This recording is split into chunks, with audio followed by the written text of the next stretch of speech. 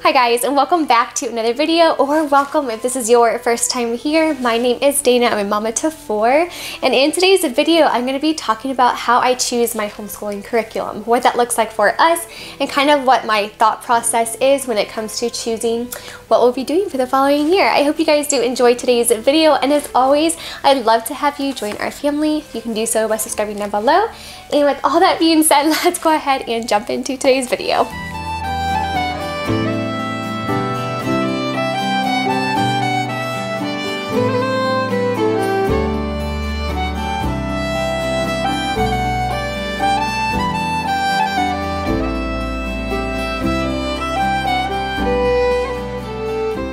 So choosing homeschooling curriculum, this is a big one because it can be very, very overwhelming with all the options out there now. It's funny, my mom and I actually talk about this a lot because back when I was homeschooled, if you're new here, I was homeschooled as well, K through 12. And back when I was homeschooled, there was really only a handful of actual solid core curriculums to choose from when it came to homeschooling. Some of the big ones that were an option back then, one of them was a Becca book. We had Bob Jones, CLE was around, Rod and Staff, and some big, I think also Sunlight and the big core curriculum companies were around back then, but there's so many other like smaller companies and smaller brands to choose from now, and it can be really overwhelming because there's quite literally hundreds of things to choose from.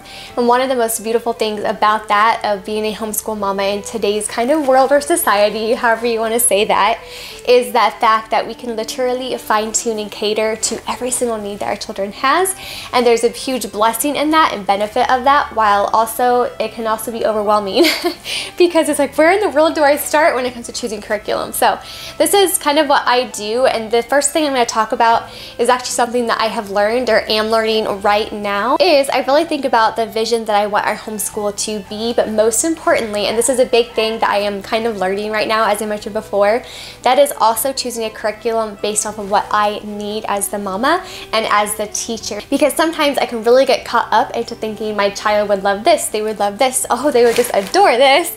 And so I try to find like the bright and the flashy and the beautiful things that maybe they would absolutely love for a time, but if it doesn't work, or if it's not solid, or if it causes me more stress, then it takes away my whole vision of our homeschool, because I have that specific vision. And so really trying to focus on what your vision is for your homeschool, what you want that to be, and then before you even look at curriculum, get that nailed down so you have an actual idea or a mental picture of what you want your home and your space to be before you go into curriculum, because you want the curriculum to serve you and your vision and your family, and not the other way around.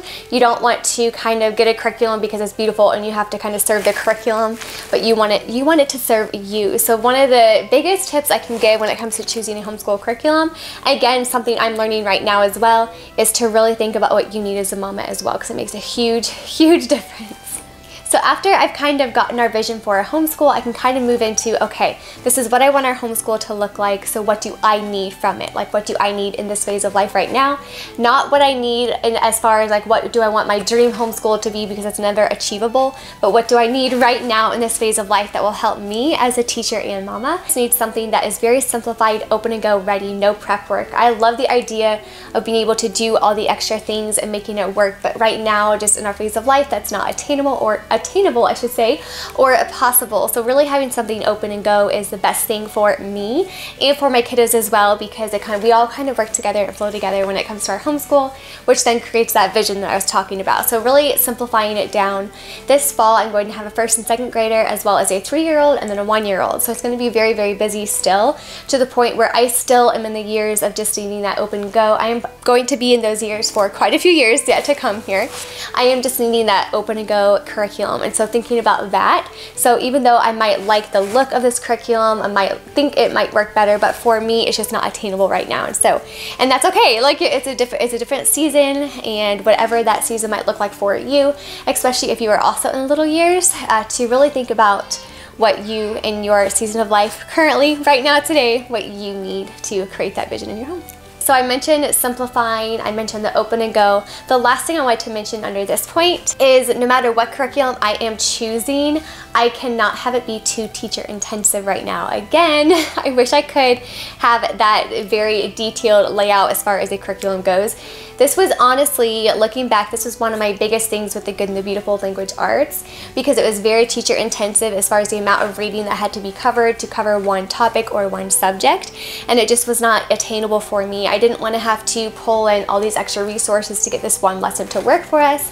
I wanted to literally be able to open and go and have this concept ready to be learned and ready to be mastered, and that's what the kind of Christian Light education curriculum provides our family, and I love it for that reason.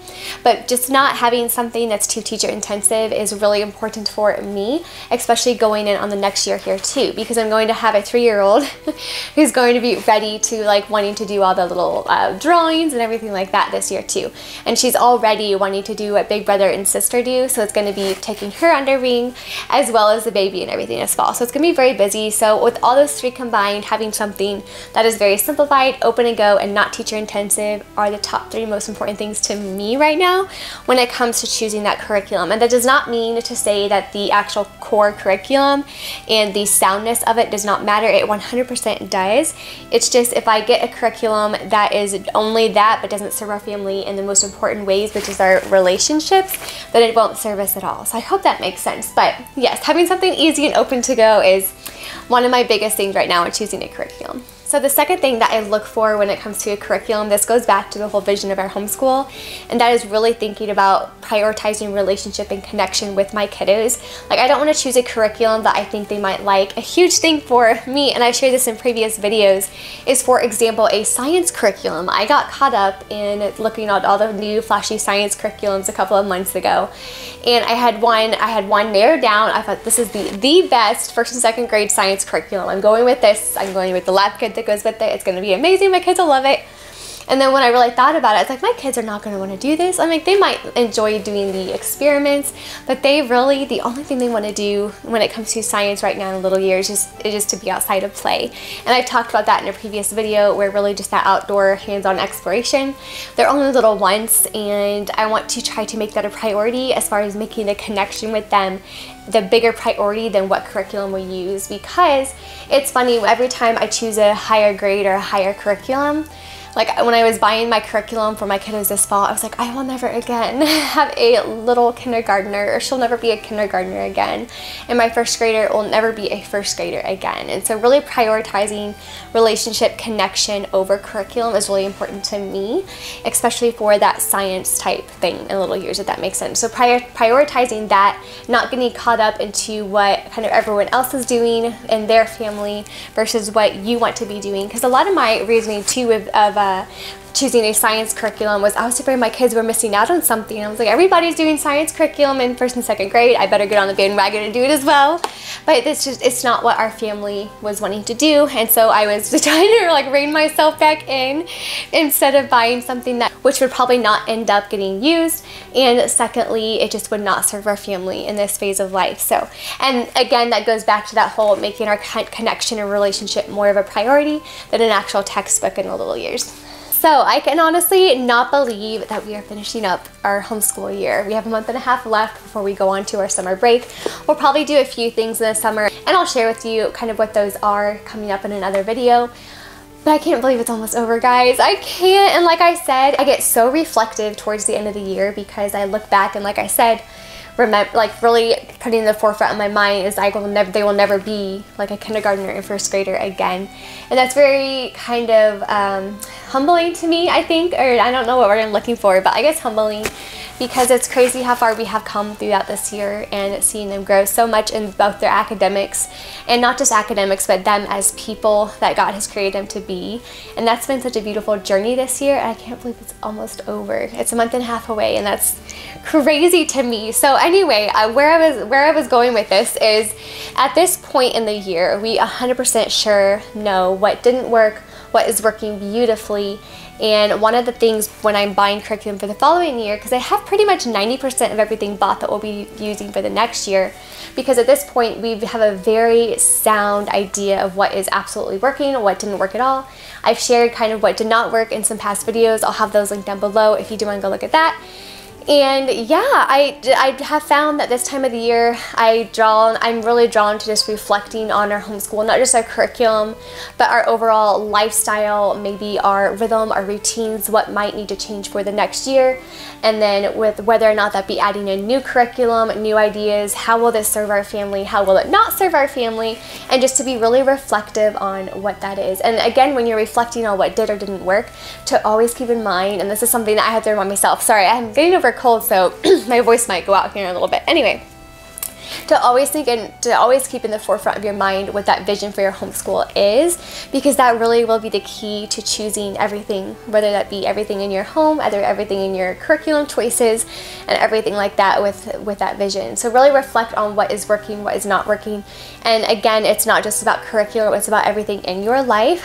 Honestly, even down to like the foods you eat and things like that, and the activities that you do outside of the home, if you travel and things like that. Just everything has to do with the atmosphere in your home. And so that's something that I am learning to reflect on as well, as far as what might need to change, what rhythm things might need to change. Do we need to do things a little bit differently? Do I need to be even more flexible than I already am? And I honestly think the most important thing to reflect on is what didn't work, because we know what does work. That's why we keep doing it and that's how we use it. But for the things that don't work, why is it not working? Is there something? Is it just a phase of life? Is that why it's not working? Is it because of this? That's why it's not working. Can we cut back on that? Is that why it's not working? And things like that. So really reflect on what's not working, but not just what it is, but why, like the reason why, so you can make that change for next year. And that's something that I am doing slowly here as we work through kind of the last few curriculum purchases for the following year and kind of our new rhythm and what that will look like for us in the next coming school year. So the last thing I wanted to mention when it comes to choosing homeschooling curriculum, and that is really kind of separating the two versions of myself, or I'm sure if you're a homeschool mama, you can probably relate, but that is the practical side of us and the fantasy side of us. And sometimes I want to combine the two, and again, it's not practical, especially when it comes to homeschooling curriculum. Now, my fantasy self, the mom that I wish and dream I could be, would be the mom that does 20 crafts a day, that is 100% involved in every single aspect of every single thing my kids touch and everything like that when it comes to really being amidst in their play. And there comes a time where I had to kind of choose between that open and go curriculum, this heavy intensive teacher curriculum, but also caused a lot of stress because we're not covering anything with that curriculum. And you kind of have to like weigh what is most important to you. And for me, I knew that I could not keep up on the housework. And when I mean housework, I mean cooking. We cook a lot from scratch, so cooking healthy meals for my kiddos was a huge priority for me. I don't want to say that it's above like the craftiness, like doing crafts with my kids, but I knew I couldn't do everything. I couldn't cook them healthy meals, keep up on the house and laundry, create that peaceful home atmosphere, spend quality time with them, do all the read alouds, do the homeschooling core curriculums, plus be present enough to do all of the crafts and stuff. Now that doesn't mean that we don't do crafts, we 100% do during the week. We always either color or do something every single day. So it's not that we don't, it's just I can't have a curriculum or something that is going to require all of that. So my fantasy side wishes I could. Like I wish I could be that mom that is just beautifully gifted in all the crafts. I'm just not, and that's okay. So I have just different priorities, and every family is going to be different when it comes to their priorities. So really think about your practical side, like what is the actual phase of life that you're in right now? What does that look like for you? And then kind of choose curriculum really to, again, and I mentioned this several times, really to serve you. You don't ever really want to serve your curriculum, because I can get caught up into doing that, honestly, depending on what the curriculum is. But yeah, this year I learned to kind of step back from what I wished I was and just think more practically speaking, because as I mentioned, the cooking and the laundry and read alouds and just spending that quality time with the kiddos is more important, I think, than having that flashy fancy curriculum that is more teacher intensive. I hope that made sense as far as what I'm trying to say here when it comes to choosing a curriculum. But I think I'm going to go ahead and end this video here. I hope you guys got some either help or encouragement from it if you are getting ready to choose curriculum.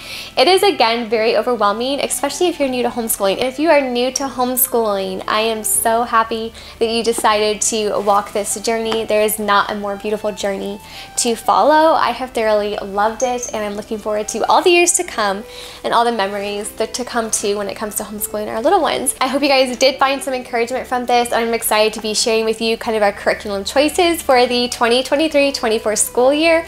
I know you probably know what most of them are by now, but I will still make the videos and do full flip throughs for you guys like I have done in the past. But until my next video, I hope you guys have a great day, whatever you're doing, and God bless.